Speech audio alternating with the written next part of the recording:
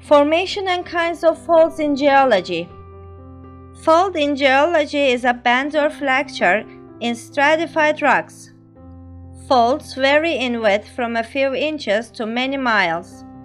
If the stresses in the earth that cause faults exceed the strength of the rocks involved, the rocks may fracture rather than flow. An ordinary fault has two limbs that fall or rise in opposite directions from a central axial plane. The dip of the limbs is the angle that they form with the horizontal plane. The axial line of the fault, the line of intersection of the axial plane with a bed of rock in the fault, may remain level but usually descends, in which case the fault is said to plunge or pitch. Kinds of faults. When beds of rock bend upward, the resulting fault is called an anticline. If the rock instead bent downward to form a trough, the fault is called syncline. Anticlines and synclines may be simple structures or may have minor faults or crumplings on their limbs. A series of such faults that forms an arch is called an anticlinorium. A series that forms a trough is called synclinorium. Faults in which beds of rock are pressed together until they are parallel are called isoclinal faults. When beds of rock are so deformed that the limb of the resulting fault has passed the vertical, the rocks are said to be overturned. If the overturning proceeds until the reversed beds approach the horizontal, the structure is called a recumbent fault.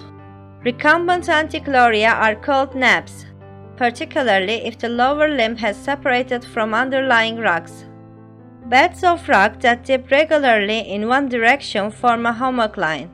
But if the dip of the beds increases, decreases, or reverses, and then returns to its original inclination, the resulting step-like fault is called monocline. Domes are circular or elliptical faults in which hills of rock fall away from a central point. Corresponding structures in which the beds rise from a central point are called basins. The formation of faults.